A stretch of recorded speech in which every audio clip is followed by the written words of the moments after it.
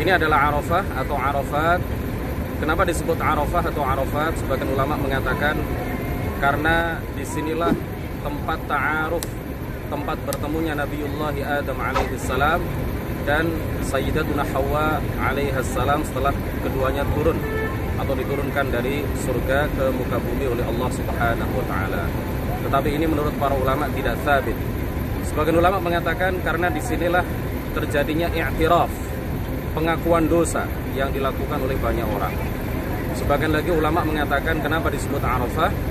Karena setelah Nabiullah Ibrahim alaihissalam diajari oleh malaikat Jibril tentang manasik, kemudian malaikat Jibril bertanya kepada Nabi Ibrahim, hal arafta? Apakah kamu sudah mengetahui? Kemudian Nabiullah Ibrahim alaihissalam menjawab, na'am, iya. Tetapi yang sangat penting untuk kita ketahui bahwa diturunkannya Nabiullah Adam alaihissalam dan Sayyidatuna Hawa ke muka bumi bukan karena keduanya melakukan kemusyrikan, bukan karena keduanya melakukan kekufuran, bukan karena keduanya melakukan dosa besar, bukan karena keduanya melakukan dosa kecil yang mengandung unsur kehinaan jiwa.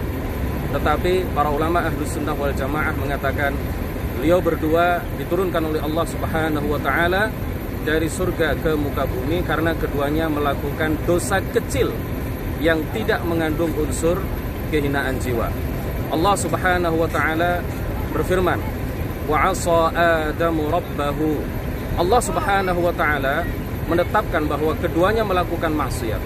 Tetapi para ulama mengatakan bahwa maksiat yang dilakukan oleh keduanya bukanlah kufur, bukan syirik, bukan dosa besar, dan juga bukan dosa kecil yang mengandung unsur kehinaan jiwa, tetapi yang dilakukan keduanya adalah dosa kecil yang sama sekali tidak mengandung unsur kehinaan jiwa.